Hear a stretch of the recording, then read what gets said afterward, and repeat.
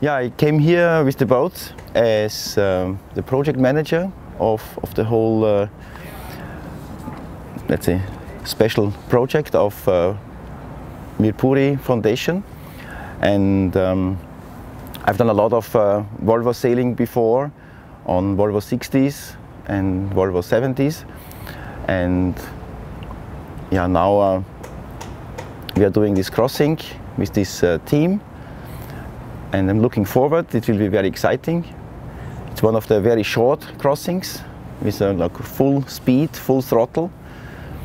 And the boat should go quite fast. We are expecting winds of like 20, 25, maybe even 30 knots.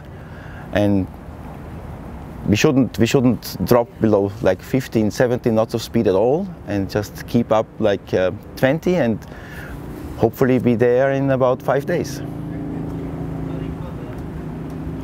The boat is capable of very high performance. It's sometimes it's more the question of how to judge the loads and the material, not to break things. So it is not like in former days, you know, full throttle and just go whatever you can. You really have to take care of all the loads and just to keep things under control.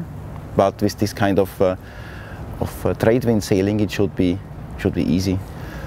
The Volvo 70s, they have canting keels, which are controlled by a hydraulic system, and to compensate the missing keel as a foil against side drift, we have the canards or decker boards, which we always use in upwind conditions and beam reach.